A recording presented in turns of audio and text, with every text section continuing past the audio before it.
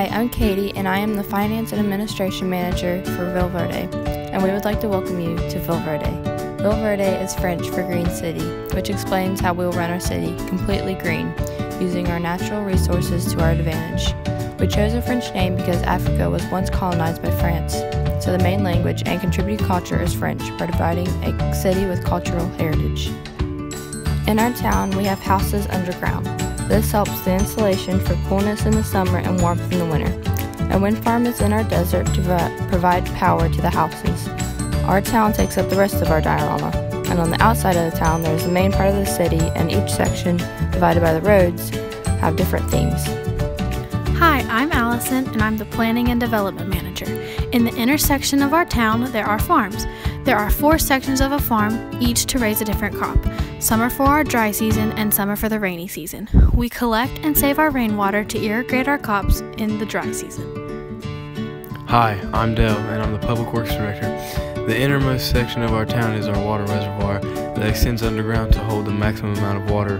The rainwater we collect will go to the reservoir to be cleaned and distributed. We also have a special kind of asphalt called porous asphalt.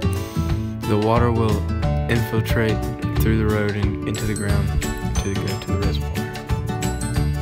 Hi, I'm Lindsay. I am the Community Outreach Coordinator, and in the very middle, we have an island for our Wastewater Management Center and our Water Distribution Center.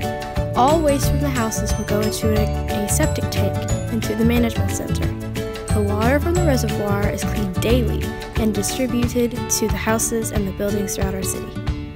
Hi, I'm Caleb, and in the 4 corners of our town, we have 4 separate parks, each having different attractions for different age groups.